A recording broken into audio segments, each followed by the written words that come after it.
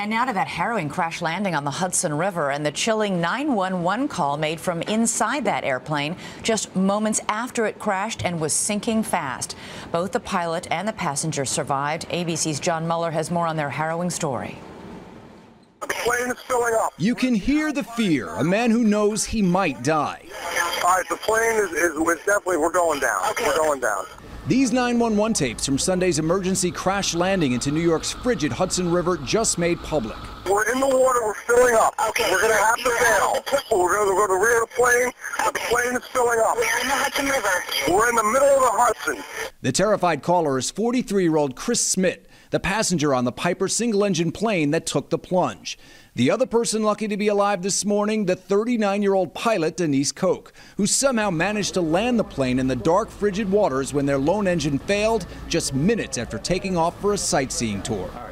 We are in the plane. The plane is taking on water. The plane's going down. Let's go. Get out. Get out. Get out. It's going head first. You can actually hear the very moment their bodies slip into the icy water. I'm going to lose you. I'm going to lose you. Okay. The water's freezing. And then silence. Sir.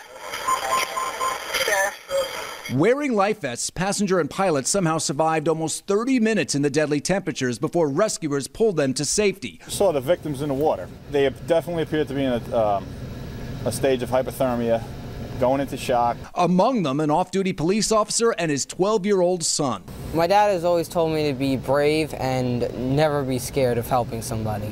An odds-defying landing, a successful rescue. It's all reminiscent of that epic miracle pulled off by Captain Sully Sullenberger, whose crash landing in the Hudson in 2009 saved 155 lives. Now Smith and Kok can be counted as two more miracles on the Hudson.